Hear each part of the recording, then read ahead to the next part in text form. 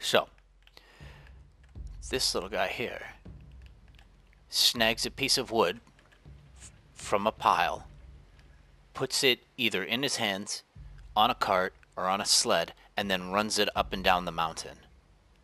Gets down here to this point, and then turns around and starts that process over again. They get hungry or thirsty, they drop the cart, and they go get a drink or eat, and then they start a different process, like weeding or cutting down trees or whatever the case. I've had a similar thing happen over here where they walk out this gate, up this mountain, turn around, walk through the fields, up this little hill, through the gate, and then start the process over again. Now, I changed a few things around. They don't do that over here now. They found a new path in which they run. Now, the cart and the wood gets put away after they get thirsty and drop it. The NPC that picks these things up, like this one that just got left here,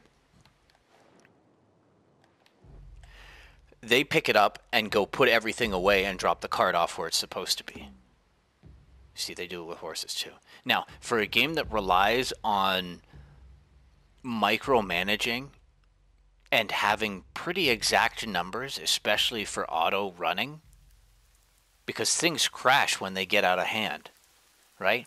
Now, I've had to make extra horses and extra carts so that I have the ability to compensate for this. This shouldn't happen.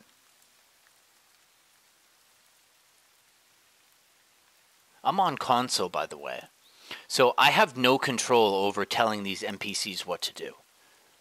I just get to sit back and watch the magic happen. I place things down, they do stuff.